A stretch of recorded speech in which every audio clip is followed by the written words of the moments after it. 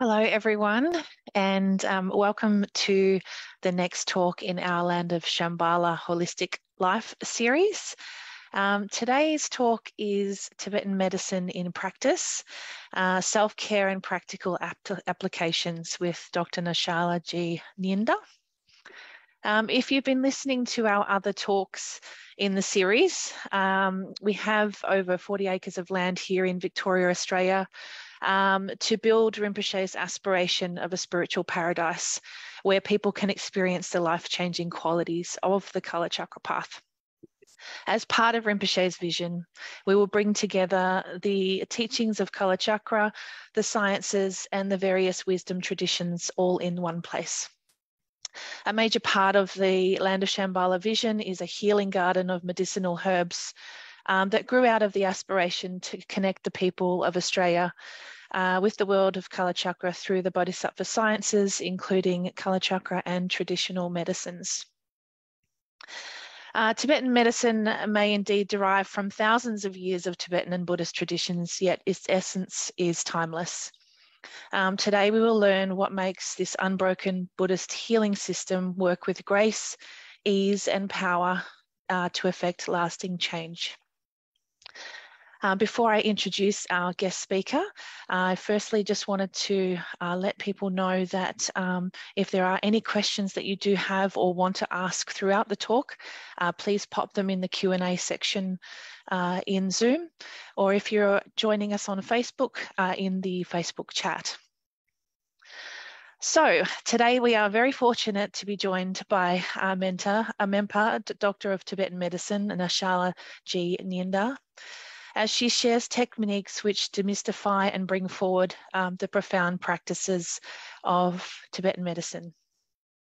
You'll only need to look in your kitchen cabinet, your garden, and within to begin applying basic principles of Tibetan medicine into applicable and practical healing wisdom. To tell you a little bit more about our guest speaker, Dr. Nashalla began to study Tibetan medicine in 1999, earning an Interdisciplinary Studies BA from Naropa University in 2001. At the urging of her root lama, Venerable Thrangu Rinpoche, she continued pursuing Tibetan medical studies in India, eventually earning her Menpa degree, Doctor of Tibetan Medicine, conferred by the Qinghai Tibetan Medical College in Tibet and the Shang Institute of Tibetan Medicine in 2009. Her Masters of Acupuncture in the 5 Elements lineage is from the Institute of the Taoist Education and Acupuncture. Nashalla teaches worldwide and is an Associate Adjunct faculty at Naropa University. Founding the Sowa Birthing Method for women in the late stages of pregnancy and postpartum, she aims to prevent delivery complications and postpartum depression. Nashalla is a clinical director at the Nyinda Clinic of Tibetan Medicine and Holistic Healing in Boulder, Colorado, USA. So without further ado, here is Dr. Nashalla. Thank you for joining us today. Thank you for having me. And I just want to thank Rinpoche for allowing me to have this opportunity to share the preciousness of Tibetan medicine.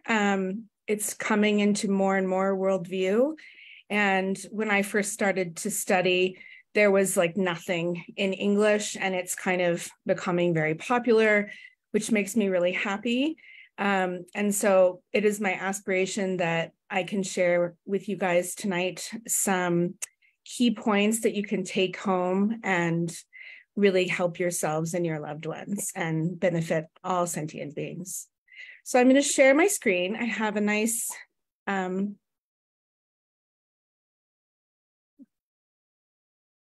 program for you guys. So I have a lot of information, and I'm going to have you just put questions in, and I'm going to try and take questions at the end of the live feed. So Tibetan medicine, which is also known as the Sowa Rigpa tradition, if you translate it back into Tibetan, and it is widely practiced throughout the Trans-Himalayan region, as far west as Ladakh and as far east as Mongolia. And it is the primary medical treatment in the Himalayan kingdom of Bhutan. And it is widely used now in India and Nepal as well. So it has a lot of history and use, which I'm not going to get into, but we have to understand the source. It is very important to have a good connection to the lineage from where we are receiving something. And this is an unbroken lineage. And I'm sharing for you tonight from what's known as the Secret Oral Instructions Tantra on the 8 branches of nectar. So I could give a whole teaching on just the translation of this name, but I'm not going to, because I want to give you some practical information. But I want you to know where this comes from. This is our text, and it is the same text that has been unchanged since around the 8th century. So it's important that we understand that we are actually entering into a mandala here. We're entering a sacred mandala of Sangye Menla, the medicine Buddha, his pure land, which is known as an excellent abode. And Tibetan medicine is really understanding the sacredness of the interdependent nature of all phenomena that we are interacting with in our natural world. So it's said that there is no place upon this earth where you cannot find medicine. Even poison can be transmuted and turned into a dutsi or a nectar. So when we're receiving these teachings, understand that you're not receiving them from me. You're receiving them from my teacher and my teacher's teacher and my teacher's teacher. So what we're doing is we're entering the sacred mandala of the medicine Buddha and his pure land, which is known as Tanaduk. And I'm going to briefly explain the 4 directions and the 4 mountains. So the first is known as this piercing one, and it has the power of the south. And so it's the sun just sort of raging and piercing down upon this area within the mandala. And in this medicinal forest, there are these warming plants with the qualities of heat and hot, sour, and salty. They have very sharp powers. And this allows it to cut through any like heavy cold disorders. And you see things such as pipeling, which is Piper longium up here in the right-hand corner. And I'm going to teach you about that later on this evening. So you also see like Sitika, which is also here. And then one of my favorite medicines on the whole planet is our beautiful Sindru, known as pomegranate. And pomegranate has a very special power.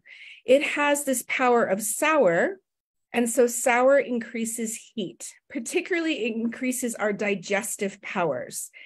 In my system, you always begin with digestion because you're feeding the whole system. We have something known as the 7 bodily sustainers, which really nourish us all the way down through all of our tissues into our indestructible and destructible tigli, which lives in our heart.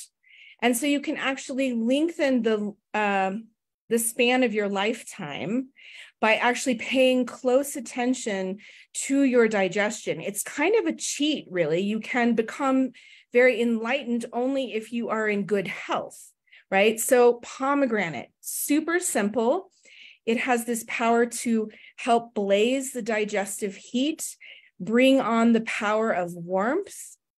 So it's not so good for people who are going to have acid reflux, for example, unless it's from cold nature disorders.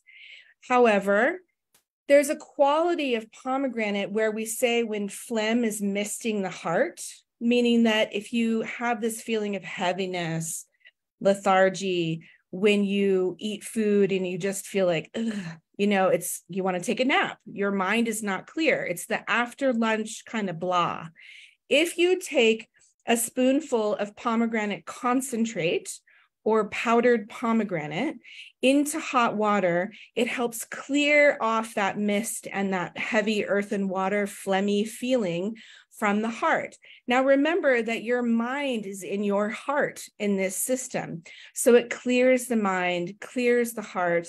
It's very good for awakening the senses. So here in the south of this mandala, we find all of these magical herbs which have the power to really eliminate disorders of cold. In the north, we have the snow-clad mountain. And of course, it's in the north and it's snowy. So there you find all of the bitter, the sweet, the astringent kind of medicines and foods and substances, which those all have qualities of being very blunt and dull and cooling. So it's, again, it's the opposite of the South. The South was very sharp and kind of sour and heat raising. Here, we're just kind of dimming down that heat. We're just putting the lid on it. We are essentially inviting the cool. So it eliminates disorders of heat. And so you see substances growing there such as sandalwood, camphor, eaglewood, which is a very famous medicine in Tibetan medicine. People use it a lot for wind disorders as well. And Menpa or neem, which you might have heard from Ayurveda. So it's said that these medicines are especially fragrant. And that is because disorders of Tipa, which is related to heat or bile, is going to really respond well to this fragrant, sort of beautiful appearance medicine. And so it's said that wherever their scents pervade, you cannot have a heat disorder arise. And then we have the beautiful Terminella forest. So here in the east, you find all of the different types of Terminella. So you might have heard of Aru, Baru, and Kuru. So this is the Drebu Sum. Dre means result or fruit. So Drebu means fruit, and Sum means three. So Drebu has a dual meaning that it can also mean the result of like one's karma, or it can mean like a combination. But here we're referring to these three sacred fruits, but there are multiple different types of Arura. There's like many, many different types. So here in the east of the Medicine Buddha's lands, we see that these root of these plants which grow here specifically will cure disorders of the bones. The trunks will cure disorders of the muscle. The branches will cure disorders of the blood vessels, the nerves, and the ligaments. The bark, of course, the skin. The leaves for the vessel organs. The flowers for our sense organs. And the fruits are for our solid vital organs and the heart. So if you are familiar with Chinese medicine, this would be the yin organs, right? So we have this forest full of medicine and full of this special 3-fruit cocktail, which I will talk about at the end. And then we have in the West, here we have a variety of very important medicines, which I'm going to talk about a little later. Especially we have what's known as the Zangpo Druk. So this means the 6 excellences or the 6 good medicines. So we have nutmeg, we have bamboo pith, saffron, black cardamom, also known as greater cardamom, green cardamom, and clove. We find the 5 types of calcite. Calcite is one of the most important medicines for really serious digestive issues. I call it the Tibetan Prilosec because it can cure chronic ulcers inside the stomach and the duodenum. And you also find 5 different types of mineral pitch, which we call shilajit. Commonly within India, we call it drakshun in Tibetan. So there are different types, and it has characteristics upon where it's found in the mountains. So it might be accompanying gold or silver, copper, iron, or lead. And so, of course, it has to go through a purification process, just like calcite does. And then we also have the 5 types of hot springs. So where I live, we have hot springs. So my patients will definitely get prescriptions for, I want you to go to this hot springs because it has more sulfur. I want you to go to this hot springs because it has more calcite. I want you to go to this one for the coal nature. So we have all of this in the West. So you can see by understanding this that we have this miraculous kingdom within the medicine Buddha's realm right at our disposal. And then the other thing that I want to mention is that when you receive a teaching, of course, it's about the proper time. You have to have the proper audience, and it's the proper or excellent teaching and the excellent teacher. So you are surrounded around the medicine Buddha as an excellent retinue from the most excellent teacher. So you're receiving these teachings from that who has gone beyond illness. He has moved beyond the attachment, the aggression, and the ignorance, which keeps us embodied in samsara to the point where we have covered up our own intrinsic basic Buddha nature. And so when we enter the mandala, we're receiving this from the excellent teacher. So basic theory on Tibetan medicine. We cannot go beyond Tibetan medicine without understanding that we got here in this temporary body that you exist in by having our own karmic propensity propel us forward when we were unembodied into a commingling with all five elements. All five elements have to be together in order to obtain this precious human body. With that, how does pathophysiology begin? It begins with the root poison. Of course, all things begin with ignorance, not stupidity, but the forgetfulness of the interdependent nature of phenomena, of our precious natural world, and how we get too attached to the way that we think it should be, or we're very adverse to the way we think it shouldn't be, or we just pretend it's not happening at all. None of them are good, but they are our three root poisons. They combine with our five elements, and they form what's known as the nepasum. So this is the three faults. Sometimes you might hear this translated as humor. I don't like that word because it's not really accurately portraying the connection to the imbalance of the three root poisons. When we're in a homeostasis state, which is constantly shifting, right? It's static. So we're constantly working with our own mind, with our own body in this encasing of a human bag of bones. And so when we go off balance, we're heading into a faulty state of balance or imbalance. So these have names. We call them lung, which is wind, tipa, which is heat or bile, sometimes fire, you can think of it that way. We have pagan, which is earth and water. And then everyone says, well, what about space? Space is omnipresent. You have to have space in your vasculature in order to have your blood flow. You have to have space in your spongy bone. You have to have space in between all those dermal layers, and you have to have space in between your organs. So space is omnipresent, and it's existing within everything. And these connect directly to the five Buddha families, but we don't have time to connect to that today. But there are specific characteristics where we can understand how the energy of lung or wind has a characteristic very much like a rice cake or a cracker. So it's coarse, it's light, it's cool, it's subtle, it's mobile, it flaps around, our mind flaps around. Heat is very sharp, it's hot, it's very light because it rises. It can also be very moist if you think about our sweating, and malodorous and stinky, a little bit oily and purgative, right? Hot on the way in means hot on the way out. And then we have our combination of earth and water, which sometimes people translate pagan as phlegm.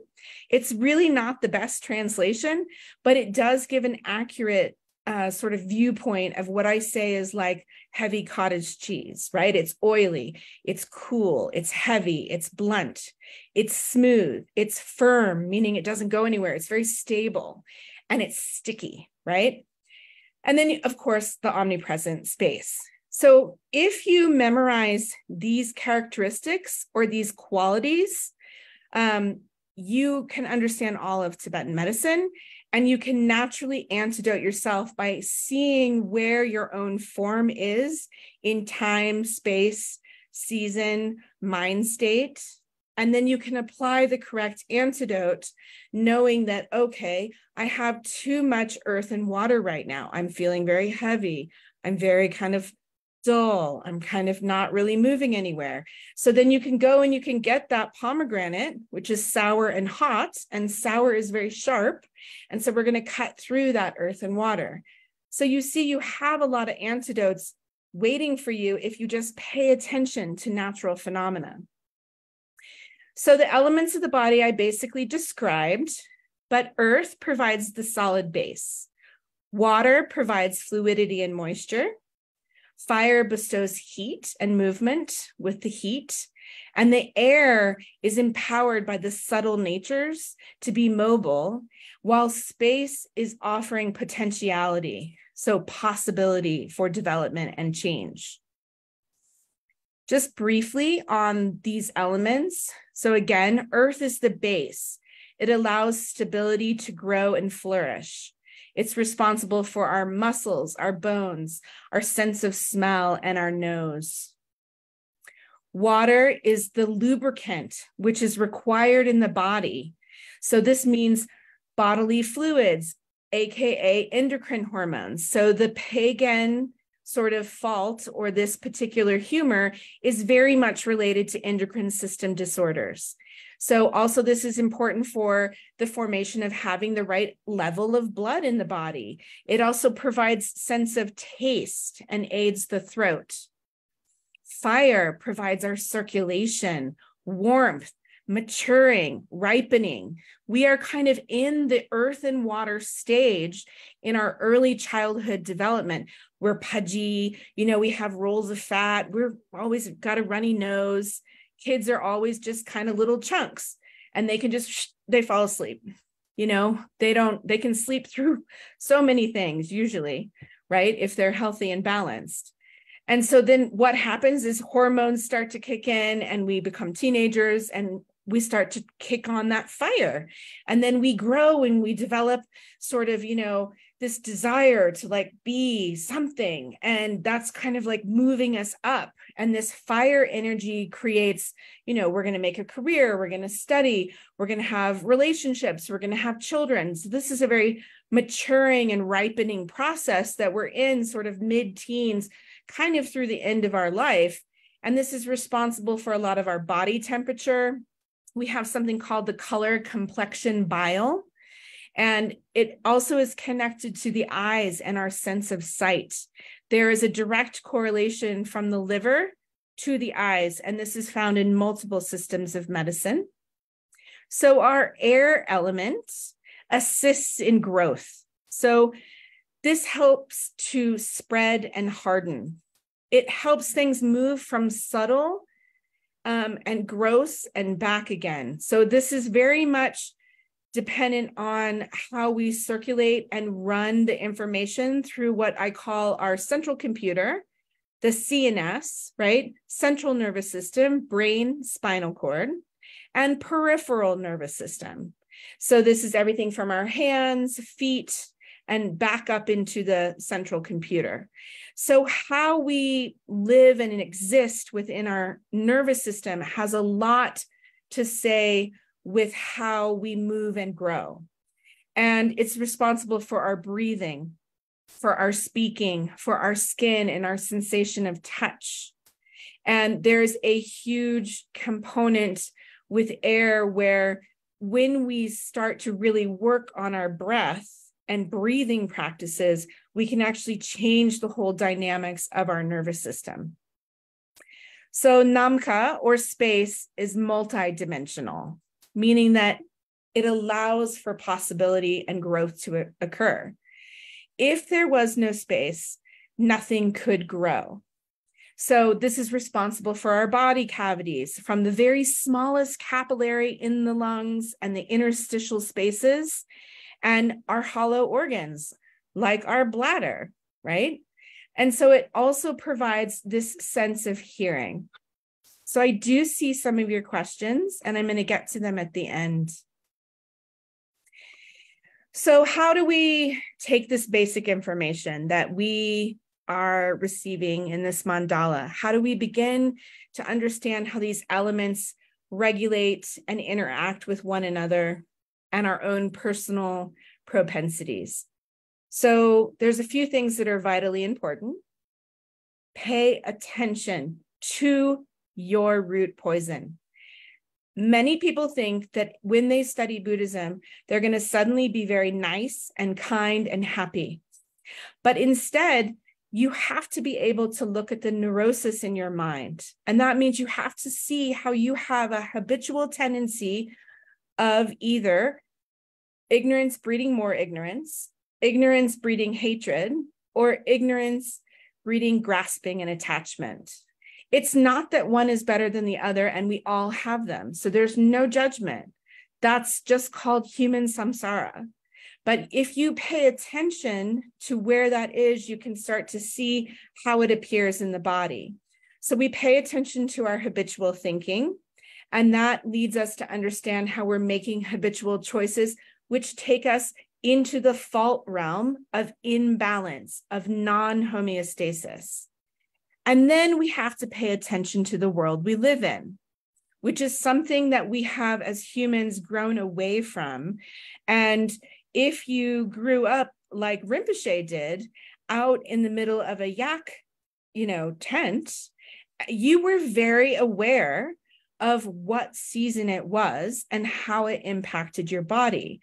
But here we are now in modern times trying to control everything. And that control itself is a form of attachment. And so we're out of balance with our natural cycle and how the season is influencing us, because our bodies are going to react very different from summer to winter. So I want to explain a little bit more about how we move into pathophysiology. It is about knowing who you are. It is about knowing what you're constantly choosing in terms of your root poisons and habits, and knowing how to antidote with those qualities that I described. So here they are again. And I'm just reminding you of this because it's really important to begin to understand how the quality of these three vital functions actually correspond directly with the qualities and the powers of effect within Tibetan medicine.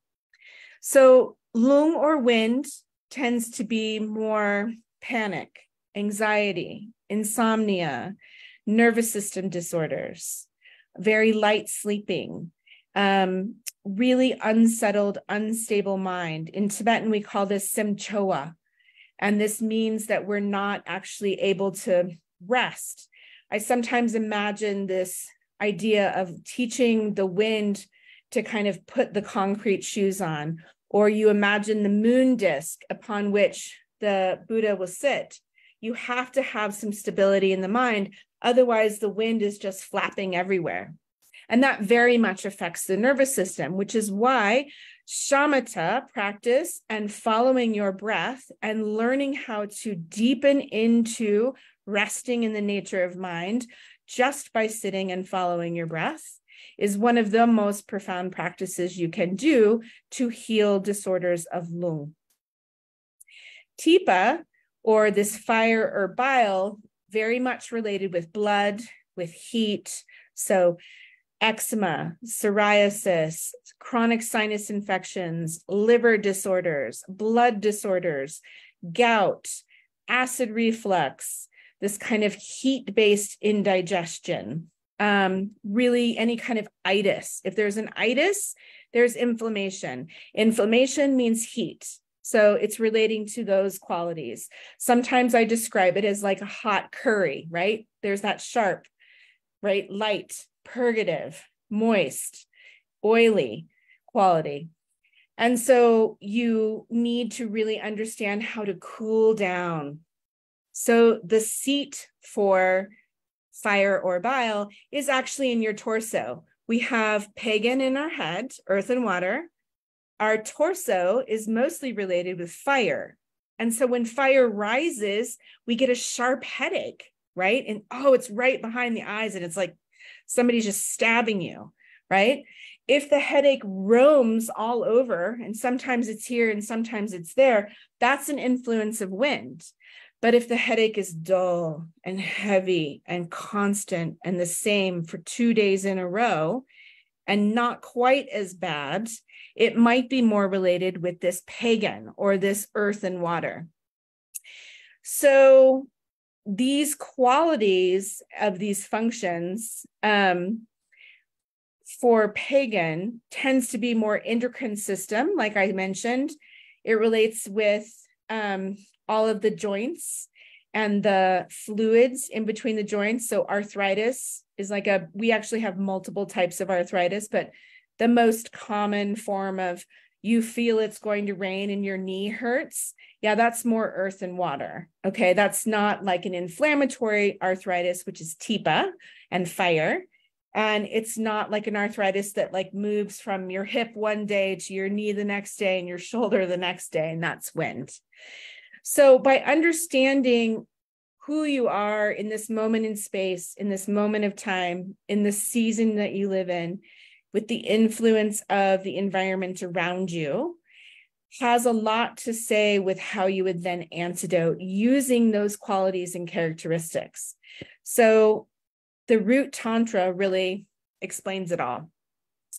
There are 4 methods of treatment in our system, and this is called Sojetap. And the percentages are totally mine. This is not traditional. This is something that I say. So just know that. And this comes from 20 years of clinical practice. If the doctor knows what they're doing, they can explain who you are and how you exist in the world by reading the pulse, the urine, speaking with you, and getting a read of the energetics of your body. And so they basically become the guide. It's like saying, this is your suitcase. This is what you need to pack in summer. This is what you need to pack in winter.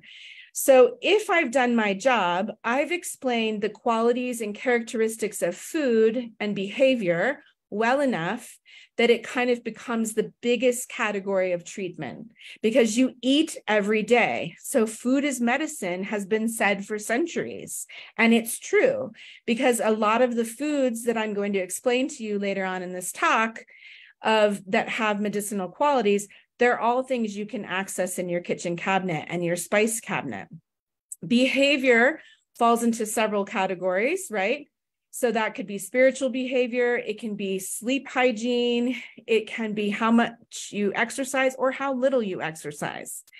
And then we may need to add in the other aspects of the stool. So we might need to add in some accessory therapy, which would be like some Qinghai massage, or maybe we do some compresses, or maybe we do some needling, or maybe we do some meiboom, which is cupping.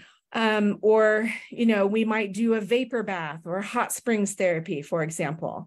So accessory therapy is a wide possibility of treatment options as well. And then we have our medicine. So the medicinal formulas are another leg of the stool. Really, it's my hope always to get people off medicine and to be more relating to diet and behavior. So that's very important. When you are a doctor, you have to understand that every substance on the earth is a medicine. Just like Medicine Buddha's mandala, which offers everything we need. If, again, I'm reminding you, memorize these characteristics of these 3 faults of lung, tipa, pagan, wind, bile, and earth and water. If you do that, you can understand something known as lay. Lay here means action. So this, in the medical context, it's slightly different than you would understand in the other Tibetan word context. But here, what it means, it's removing the diseases of these Menpa. It's removing the diseases of these 3 humors. And it does so by antidoting through the quality or the yunten.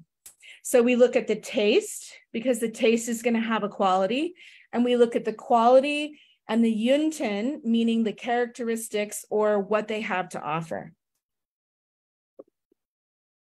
So this leads us back to what we've been saying the whole time, that this is about reliance and interdependence.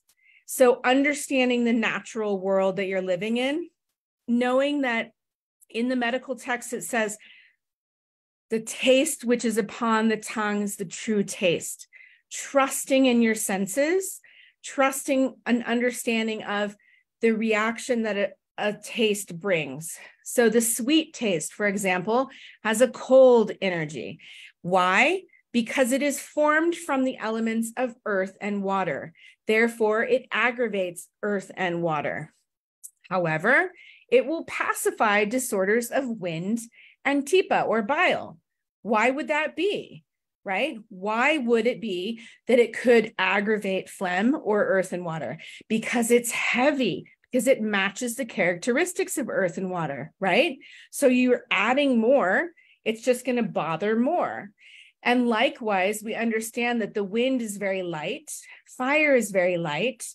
What do you give? What do you get when you add earth and water to something that's very light and fiery and airy? You bring it down, right? So you're putting on the saddlebags, you're kind of adding sand onto the bags of the hot air balloon, bringing it down. So we look at these 6 tastes, and I'm not going to get into each of them because they're a complete teaching in and of themselves, but you can go back and review this later, or you can go to my website. I have lots of information on there as well, and lots of publications that talk about this. But we understand basically that we have what's known as the 6 tastes. Those 6 tastes match and interact with the inner elements inside the body of those nesum, of those 3 humors. Simply meaning, we're taking something from the outside, we're putting it inside, they're having a conversation, and then they turn into something else. So the sweet taste remains sweet post-digestively, right? And we've got the sour taste and the salty taste and the bitter and the hot and the astringent. So those are very advanced teachings that I basically said, medically speaking, but it's just really important to strip it down to understand that these characteristics are based on the elements. And so everything you taste becomes a treatment potentially, because you begin to understand the energy of what you're eating. You're understanding the elements of what you're eating. So oftentimes people will be like, why do you hate potatoes so much? And I'm like, why does everyone have such bad indigestion?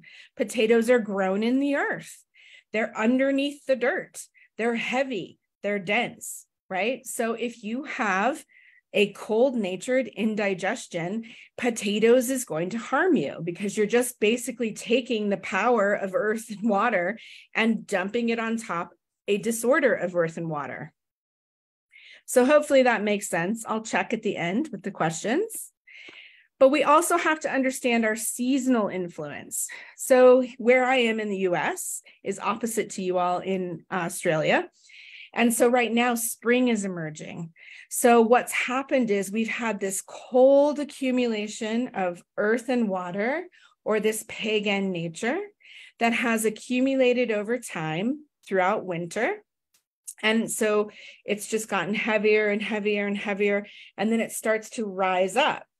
And then what happens is the spring warmth comes and starts to melt it. Think about this.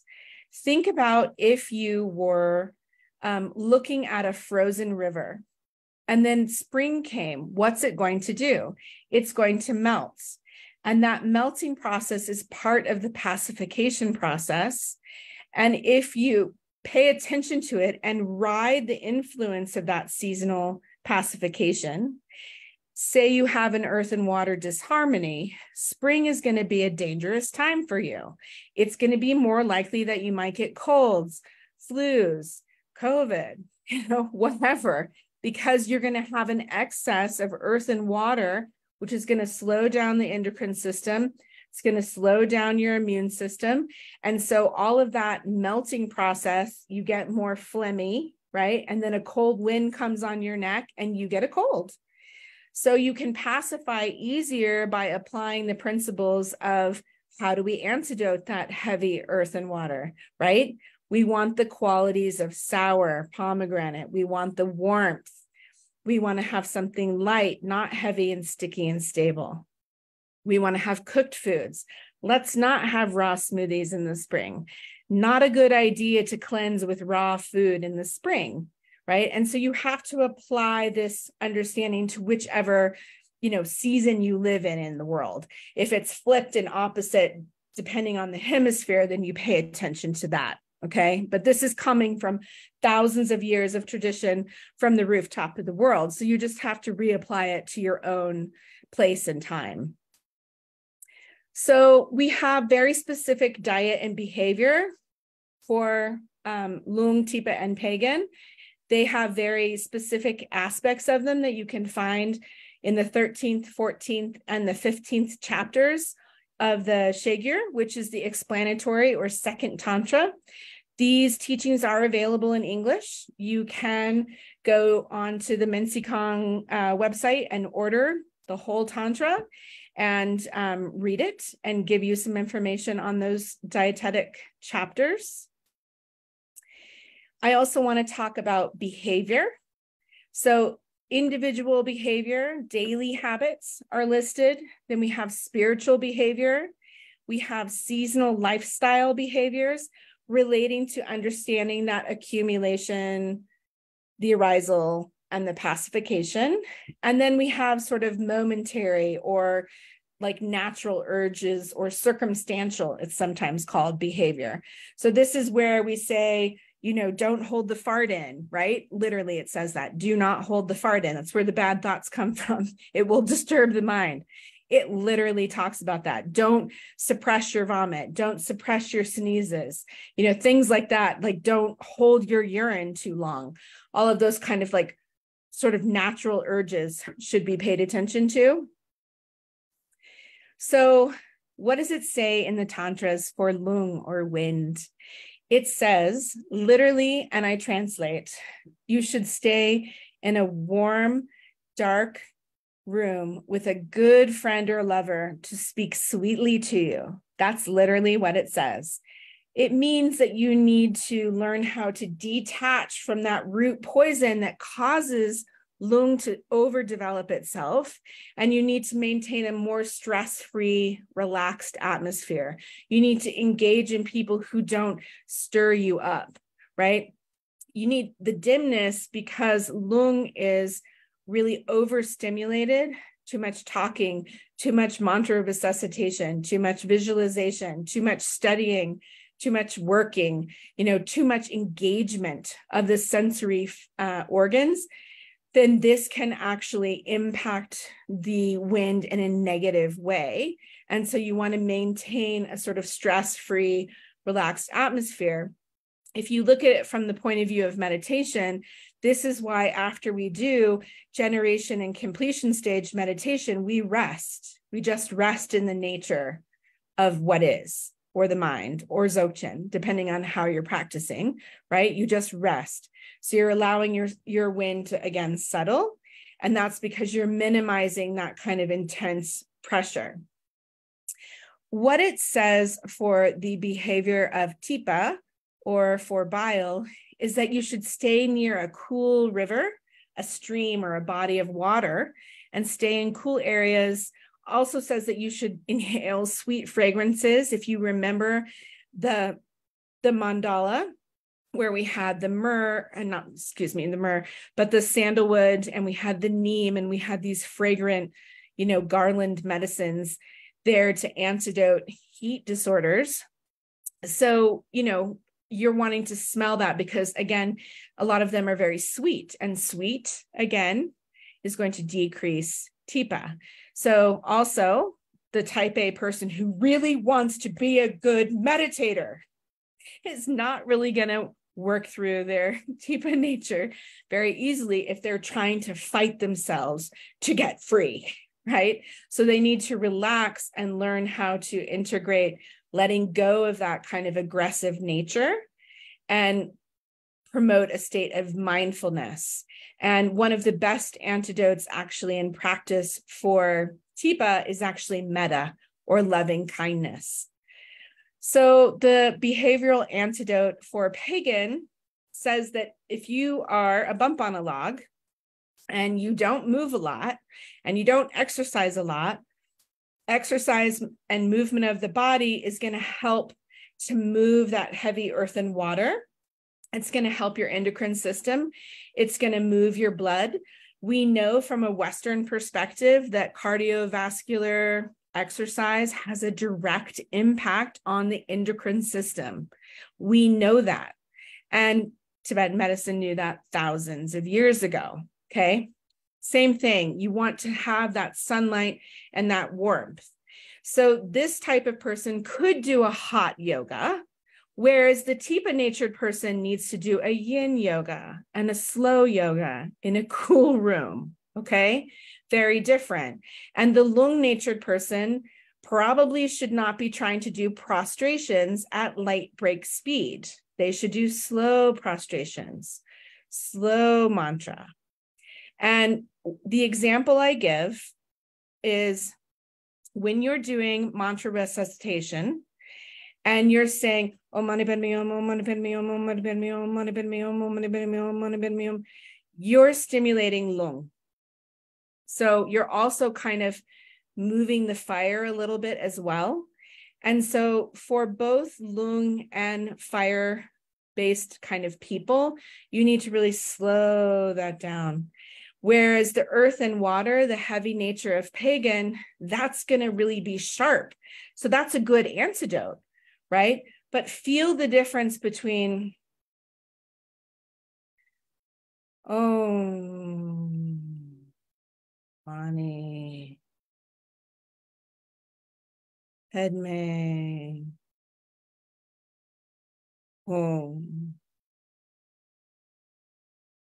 It's true. It's going to take you longer to get through your nundro.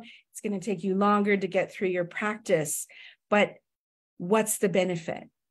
The benefit is that your mind will be settled.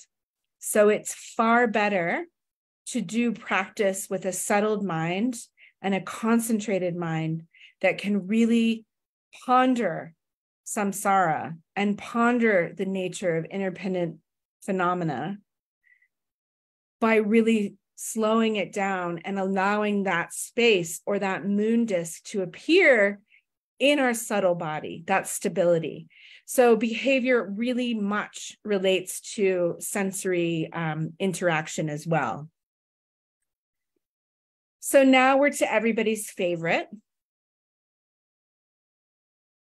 which is the third trunk of healing, and this is medicine. So on the allegory tree, again, I introduced this concept of the 6 tastes. There are 3 post-digestive tastes. And then we have something called Nupa. Nupa is different from qualities, although sometimes in English translations, you'll see it relating to this idea of qualities. I think of qualities and characteristics as seni, as the Tibetan word seni, which means, you know, those characteristics of the Nepasum. So remember the rice cake or the chip of lung, the hot curry for bile, and the heavy cottage cheese or the potato chip, like the giant, you know, baked potato, mashed potato for earth and water. So when we're understanding Nupa, Nupa is a very complex, sort of advanced understanding of Tibetan pharmacology, but it means that you have the ability to have something interact with something else and have an effect upon that. Meaning that if I'm holding this pin here and this pin comes and it pushes, that Nupa has changed it somehow, which an antidoting quality or tseni or characteristic does have a reaction and interaction, but Nupa is a very sort of special power. It's hard to translate. It's a very special power. And we have to understand that certain medicines have a very special power. So that's kind of the best I can give in this sort of brief introduction. But we also within the Tantras have very different types of medicines. So we have soup medicines, Shang medicine, so medicinal alcohols. And you could classify the modern day tincture under this category, although it is not traditional to our system. We do have very specific recipes for medicinal alcohols. Butters, medicine butters. If you want to read about those, you can go to my academia page and read an article I wrote about those. Emetics, sometimes we need to purge the system. So there are Zhongje medicines. There are medicines which either purge up or down, depending on which elements we're trying to influence. So you don't have to look very far to actually find medicine, because again, it exists everywhere on this earth. But there are a few key things that you need to pay attention to. The first and most important is it hot or is it cold? So I told you I would explain the 6 goods. So Zangpo Druk, or the 6 excellent medicines, you will almost always find these on the shrine of a Menpa or a doctor. These are very special medicines that have special powers within our pharmacopoeia. The first is Zati, or nutmeg, and it is particularly good for the heart and the Soksen, so the life-sustaining channel and the life-sustaining wind. A little bit of nutmeg in your sort of make a chai, really, with like black cardamom, green cardamom, cloves, nutmeg, cinnamon, and a little bit of ginger. Boil it up, add just a little bit of milk. If you can do milk, you can also do like an oat milk, you can do an almond milk. It doesn't have to be like a cow milk. And then a little bit of honey. And this is a natural wind nightcap that you can have in the evening to kind of cool down the mind and the nervous system and really stimulate the warmth and circulation so that you can settle into the evening energy and not become too amped. So nutmeg is a prized medicine for the heart and for when wind improperly enters into the heart. So the bamboo pith is for the lungs, and this is particularly good for like post-COVID syndrome. Eating bamboo shoots is really healthy. Saffron is mostly for the liver and the blood. You can overcoagulate if you have a clotting disorder or a history of blood clots. You don't want to do a lot of saffron. But if you have a bleeding disorder, frequent bloody noses, these kinds of things, you want to do some saffron. And the greater saffron is the really very tightly one from Pakistan mostly. So we call it Kaji Gurgum, which means that it's from the Muslim areas. And that's different from safflower, which has a similar power, but not quite as strong. Black cardamom is especially good for spleen. Spleen, of course, is a giant lymph organ, and sometimes wind can enter the spleen. And so black cardamom is especially good for spleen disorders or when liver and spleen are kind of attacking each other. Green cardamom is one of the best medicines for the kidneys, and it's going to be as popular as turmeric once people catch on to that. It can actually dissolve kidney stones. It is very good for increasing circulation for a woman who wants to get pregnant, a woman who has difficulty maintaining a pregnancy. Throughout the pregnancy, it helps the blood circulate around the womb. And then cloves is especially good for the life force channel, for the lungs and the aorta. So post-COVID, during COVID even, I would have a lot of people do single clove tea. So I don't know how we're doing on time, and I can't actually see these chats. We are good. So yeah, feel free to continue. We've got another half an hour, which includes the Q&A too. So go for it. So chives is a really common food. according to our crystal mala, its compounding medicine is really good for drying up a lot of pus and plasma. It's really good against like parasites. It can help relieve swelling. It's very good for when wind is attacking the stomach. We call this polung, and liver, kidney. It's used when there's a lot of cold deep in the kidneys. Cold can drop down into the lower parts of the body because what does earth and water do? It falls. And so this can also be very helpful for too many nocturnal emissions in men, or also too much yeast infections in women. So it can be very good. It has a lot of potassium and iron. It is really quite well documented as an active compound for lowering cholesterol and blood pressure. However, in our system of Sowa Rigpa, we would warn against that if that is due to heat natured, and that's because this is hot. So cumin is a totally misunderstood, underutilized medicine of great magnitude. This, if you have eaten something that is just not sitting right in your stomach, you just take a pinch of the cumin, put it into like a cup about this size, and you just boil it up and you drink it. It's going to get rid of gas pains, bloat, indigestion. It helps relieve that kind of heavy feeling. It opens the appetite. And so it's used also a lot for lung or wind conditions that are affecting the emotions and our mental states. And this is due to the fact that it is a very hot taste, but it also has a lot of sweet in it. So that sweet really calms down the wind. And so I often will tell patients all the time, who are complaining of indigestion, that a little bit of cumin, maybe added with ginger if you're cold natured, after your meal can be a great thing. It also is well documented to stimulate our T cells. So this is the CD4 and the CD8 and the Th1 cytokine expression.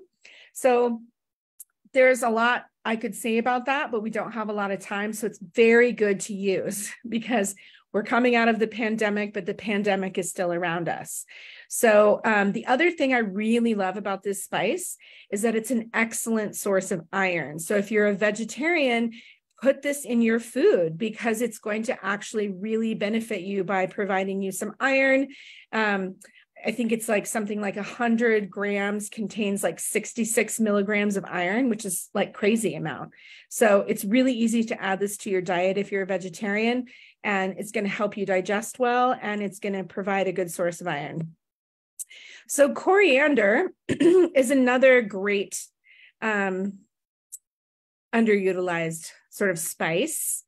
And, depending on the commentary, you can see different kind of results of whether some say it's warm, some say it's cool. It kind of depends. So I've kind of listed the different commentaries that say what it is or how it works. But what I will say from my experience of it is that it is a little bit cool, and it does have a little bit of an oily quality to it, and perhaps just like a little bit of sweet. So in traditional herbalism in the West, in America, this is used as like an analgesic, antispasmodic, sort of digestive carminative, meaning just like the cumin, it can sort of help calm down digestion. And because it does have a little bit of sweet to it, I think it can be very helpful in cases of TIPA or bile. You don't want to do too much, but a little bit is fine. And so this is also a great culinary spice that can be used. Fennel is so wonderful for people that are suffering from heat disorders. And it is also magnificent for people who have a lot of common allergies. And because it really helps with our histidine levels. And this is a great herb that you can use as an eye wash for like inflamed eyes. You mix it with fenugreek seed, which is very bitter and cooling, and you mix it with a little bit of fennel, And you boil that up, and then you can wash the eyes with it if it's very hot, or you can add rose petals, which are very cooling, and you can wash the eyes with it. If you have an eye infection, you can get some barberry bark or some Oregon graperoot or anything within the barberry family, and you can boil that up and add it to the fennel, and it's a really wonderful eye wash. So it also is known to strengthen those 7 bodily sustainers, really help with the gas pain. So this is, if you have the more hot indigestion, I might recommend fennel because it does really help with that. It's known for really fighting against bacterial infections inside the digestive tract. And it's also very good for hiccups. So fenugreek, I just spoke about. I love fenugreek in the summer. Now, it is a mild diuretic. It is famous in the West, of course, for producing breast milk, but this is really wonderful in my experience that it does not harm like sort of TIPA. I mean, it really lowers TIPA despite this qualities that it has, being very mucusy. It is a mucinologic herb, so it will kind of wholly coat the whole alimentary canal with a little bit of ease. So for that reason, it can be really helpful in eliminating gas and diarrhea, improving circulation. You can actually use it on burns on your skin. You can make a compress or like a paste, and it's very easy to use. You do want to stop drinking it by about 3 p.m. Otherwise, you're going to be peeing all night and you will remember me and not be happy. Saffron, again, I've already discussed its wonderful nature for the liver and for the eyes, of course, because they're connected. So stagnancy of blood, any bile natured condition, any liver condition, any blood condition, any sort of condition where there has anything to do with any kind of inflammation or bleeding, this is very helpful. So for example, if women are having really difficult, heavy periods, I might have them take 3 or 4 threads of saffron, soak them in water overnight, and drink them for the first 3 days of their menses, and it can help lighten that period as we're trying to clean their system. It is known as what's called a Menpa in Tibetan. So men means medicine. Ta is horse, so it carries the medicine deeper into the body. So you can also make saffron water and take it with some medicine that is for heat, and it's going to make that medicine stronger. It's going to carry it like a horse deep to the liver and be like, here you go. Word of caution, if you have an enlarged prostate, or again, you have a clotting disorder, you don't want to take too much of this. Ginger, I talked a little bit about before. Of course, it's used a lot in the West for nausea and pregnancy. However, it is very hot. It kind of really helps open up the appetite and make food digestible. And it really can eliminate some excess cold cholesterol and blood thickening due to poor circulation. But you want to use it cautionary if you have too much heat. Long pepper is one of my favorite peppers that there is. It has a lot of isolated constituents, which make it really wonderful. But it's one of the components in a formula called the 3 hots. And it's praised both as a medicine and as a spice. What makes it so special is that it's a little bit oily and it's a little bit sweet. And so that really makes it a prime candidate with its warmth, it's oily and it's sweet, to really help wind, but it doesn't really harm the pagan or the earth and water because it does have that heat. So when you have dual combinations of Peilung, which is wind plus the earth and water, this is one of the best spices to use. It really helps work with increasing circulation throughout the whole body. It is definitely a rejuvenative medicine, and it helps aid in our absorption. It's really good to use when people are healing from chronic indigestion where they've had a lot of mucus on their stools, and really will strengthen the 7 bodily sustainers. So turmeric, of course, everybody knows turmeric, but did you know that you have to combine turmeric with black pepper in order to make it anti-inflammatory? It won't work otherwise. What we really use it for in Tibetan medicine is to be an anti-poison medicine. So it's very good for eye infections. It's very good for IBS. It's very good for poisons, parasites. It's got a lot of research that shows that it's very good against lupus, which is an autoimmune disease, and Crohn's, which is an autoimmune disease, and IBS, which is an autoimmune disease. So you see where I'm going here. It's very good for the immune system. So people who have suffered from H. pylori infections for a long time, this can be very helpful. So it is very, famous as an anti-inflammatory, but it has a lot of other things that it will do too. The one thing I want to caution in is that you don't want to use too much if you have any kind of history of jaundice. If you've had hepatitis, it may not be the best for you. So I promised to talk about the 3 fruits, the Aru, the Baru, and the Kuru. I do want to caution you that the Aru seed pit is poisonous. Do not consume it if you decide that you want to dabble with Tibetan medicine. This is known as the Drebu Sum, or the 3-fruit decoction. We use this to divide good blood and bad blood before we bleed things. So if I'm treating someone's gout, for example, and I'm going to drain a point on their big toe, I would give this to them for 3 to 5 days before I would do that procedure to make sure that I divide the good and the bad blood. This is sometimes a little bit mildly laxative in its effect. So people who might need a little bit of help with that, this is a very safe way to do so while also really detoxifying the blood. You will look inside formulas and you will find these 3 fruits in multiple formulas. So you can commonly get it by looking up Triphala, which is what it's called in Ayurveda. So I wanted to give you a recipe that would be really good for strengthening your body, rich in minerals and calcium, so good for your bones, really good for postmenopausal women. It's good for the skin.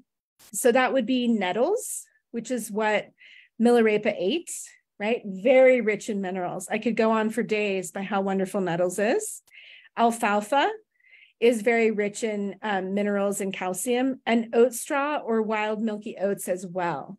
So if you have conditions of lung, it's more likely that you're going to have like osteopenia, for example, or osteoporosis. So this is a great decoction. So you see that photo there where you see the herbs are floating to the top. So I'm doing a huge concentration of this, and then you pour in boiling water and you let it sit overnight. And then you can strain that and drink it throughout the next day or next few days. You can also do something where you add what's known as a katsar on top, which means an addition. So then you can add to that things like skullcap for the nervous system, passion flower for the rumigating gerbil wheel mind, hibiscus flowers if there's a little bit of heat, cardamom if there's a little bit of kidney coldness, nutmeg if you have some panic and insomnia. So you get where I'm going with this. You just add on top of this, and then that becomes like a good tonic. So what I want to say to you is you should know yourself, know thyself, right? Know thy measure. Be aware of your limitations, know what you're capable of doing and what you're not capable of doing. And even though this was attributed to Socrates, it was a common idiom. So I have these examples, right, of lung or attachment really blowing us away, aggression really burning us up. And I love this one for ignorance where people are just watching a volcano come towards them. or like the iceberg that we think is just this tiny little thing and we're ignoring it, but it's really this giant thing underneath that we need to be addressing. So if you know yourself, then it's a much better way to sort of help yourself. So let's see, Have I stopped the screen sharing properly here? We can still see it. How do I do that? Stop share. There we go. There you go. Beautiful. Thank you very much, Dr. Nashalla. That was fantastic, and lots of information for people too, and practical applications. So thank you very much. We do have a couple of questions. Do you have a slide where you want to share your contact details or best website? Is it your Holistic Health or? It is I can share my beginning slide, which has my website. Perfect. I'll put it in the chat as well. For everyone. But it is holistic-health.org. So you can find out about and contact Dr. Nashalla from there as well. It's that one. Yep. Perfect. Lovely. You can also find me on Facebook. I do put up a lot of sort of articles on our Tibetan medicine page, but I also have a page as well. And then you can Google me and you can find me on academia. And so you can read a lot of the things I put out for free. So you can read those there. Okay. Perfect. And if anyone has any other questions, please do pop them in the Q&A section. So I'm looking at a couple of them. I'm going to stop share for a second. Wait, did I do this right? I'm always lost at the stop part. No, you're right. You're right. We can see you. Okay, good. I just can't see you now. So essentially, somebody asked how to heal retinal detachment and poor retina of the eyes. So retinal detachment, it is very important to actually lay down, face down, and allow that stillness because it is a nerve. So it's relating to the lung energy. And so you want to make sure that you remain very still. And then for the eyes, actually the saffron would be really helpful. And then making sure that if it's not related to glaucoma, making sure that you check to make sure that you don't have some glaucoma going on. Somebody asked me to explain in detail how nutmeg relates to the central channel. So nutmeg is actually a little bit sweet. It's not so much astringent. And that is really, it's sweet and it's hot and it's oily.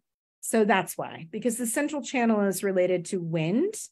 And so that relates very much with the central channel. And so it helps sort of ground that through its heat and its oily nature. You do want to use some caution with nutmeg. If you use too much nutmeg in one time, it can become a hallucinatory situation. You'd have to take a lot. So, but I do like to sort of give that as a cautionary tale. Certainly putting a little bit in your, non-caffeinated chai wind nightcap is not going to do that, but you just don't want to like go crazy with it. Sometimes Westerners think more is better, and that's not always true. Great. Okay. Thank you. Anything to offer people that suffer from PTSD? Yes, several things. That's a wind situation. So that is meaning that the nervous system has really been very deeply disturbed. And so the antidotes for wind would be warm, easy to digest foods, right? Minimal stimulation. So don't be doing fast mantras. Don't be doing a ton of really intensive visualizations. Really doing like basic sitting meditation where you're seating and you're sitting with the breath. You're watching the panic and the thoughts arise, and you're not going down the road with them, but you're just applying the object of support of your breath, bringing it back. and really working with the breath so that you can transform the nervous system a little bit better. And massage. Massage is the superior treatment for wind. And massage is easy to do on your own. If you tend to have a little heavy indigestion, I do not necessarily recommend the sesame oil. It's a little heavy. Either almond oil or apricot kernel oil might be a little bit better than the traditional sort of Tibetan sesame, which is very heavy. And certainly if there's heat on board, sesame is not as advised. Don't be doing a bunch of coconut oil massage. That's very cold. So massage is actually really wonderful to do. There are certain points. So there's a point, we call it in Chinese medicine, we call it Rin 17. So I'm going to sit up here so you can see it. So you find the breasts, you go in, and there's a little divot. So at the base of your xiphoid process, you go up 1 divot and 2 divots right in between the breast. This is the Karnak song. So this is the meeting of the white and black channels. So if you know the Sauma, Roma, Kama, so the 3 branch channels. So this is a very powerful wind point, and it is actually forbidden in early acupuncture practice until you really know how to work with it. But even moxa, or you take nutmeg, caraway, and like maybe that Piper longium, or I have a recipe on compresses that you can access, and you make that, and you make like a little cheesecloth, wrap it up, and you place it on that point. You just warm it up in the microwave or the stove with a little bit of oil, or you can take essential oils and do that there, and the nutmeg, or you can just cut the nutmeg in half, warm it up, and place it directly on there. So that can be really, really, really quite good for PTSD, anxiety, wind, roaming mind, all of that. Perfect, thank you. We have a few questions in the chat too. So someone's asked, how do you use the bamboo pith? Like, what's the best way to use it? It's a little bit tricky because it is a slightly challenging herb to get because it was over harvested. So you can actually just eat bamboo shoots. I know sometimes they're just in cans and it's not the greatest, but it's still good. If you can get it and take it as a medicine, if you get the bamboo pith, you would just take it with your meals. I would probably say to take it between 11 and 3. And also if lungs are something that you're trying to work with, like post-COVID, you take raisins and you soak them and you drink that water. Raisins are also very good for the lungs. Or you mix the bamboo pith with the cloves, because remember, cloves are very good for the lungs. I've had a lot of people that were on rescue inhalers that used clove and were able to get off the rescue inhaler and just use the clove and the bamboo pith. Fantastic, thank you. A technical question regarding the pronunciation of pagan. Pagan, yes. Pagan. So, seems like a pagan, but pagan. Yeah. Right. If Rinpoche says it, it's going to be Wagan. Because he's from Amdo. So if you're from Amdo, Wagan. If you're from Central Tibet, pagan. Yeah. Perfect. Thank you. Someone has said they're very grateful and blessed to have the great teaching today. So thank you.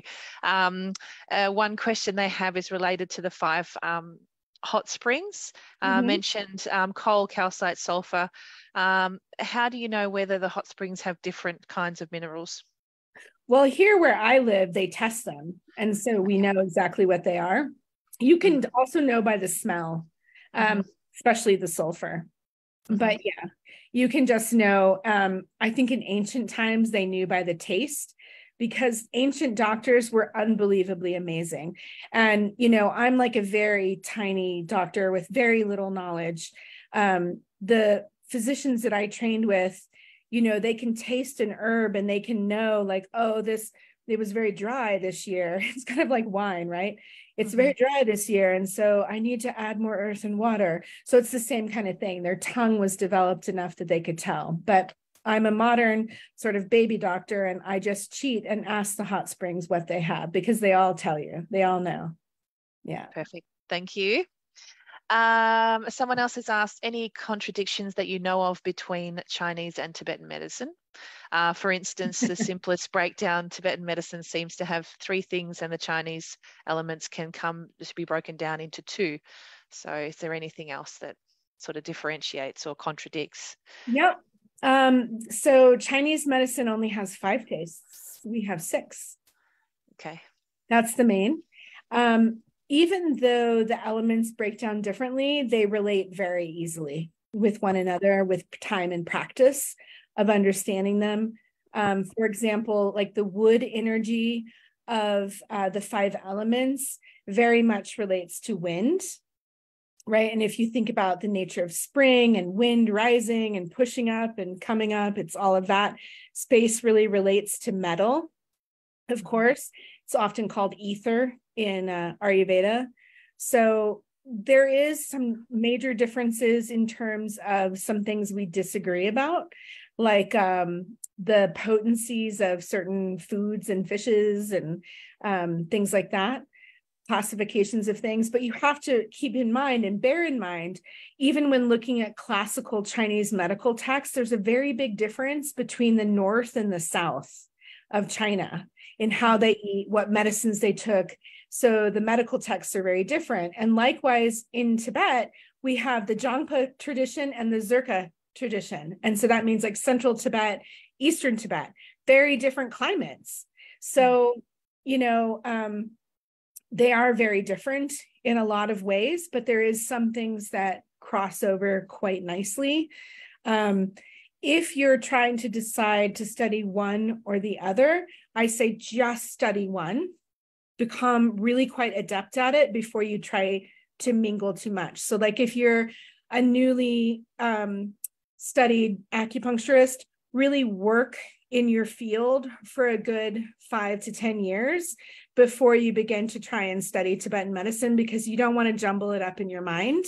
You want to really keep them as distinct systems.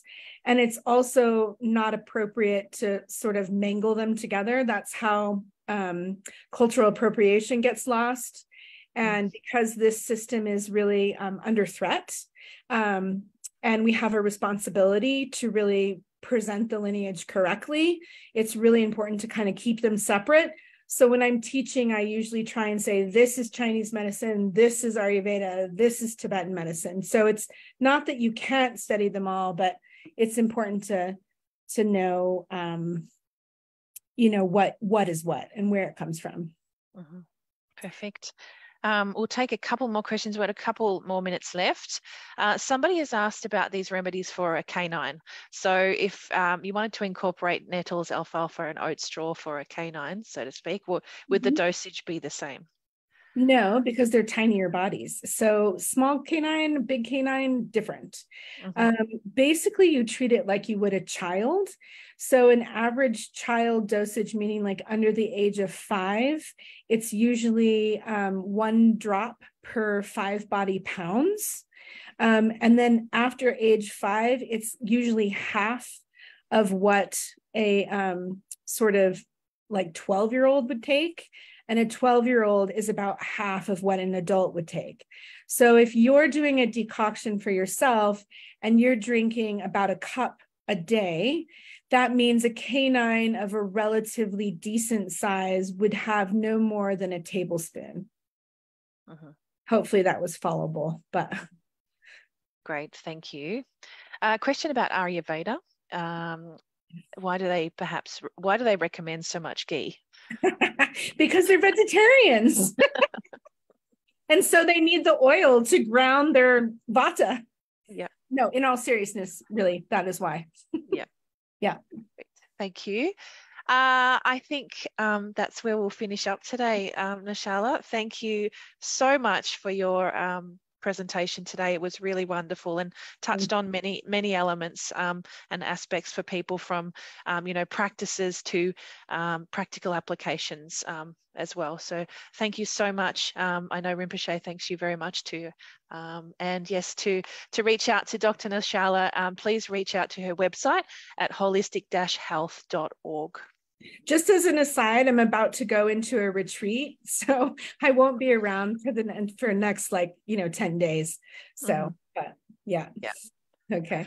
And thank you, Rinpoche. I appreciate it. Yeah. Thank you, Dr. Nashalla. All right. Take care, everyone.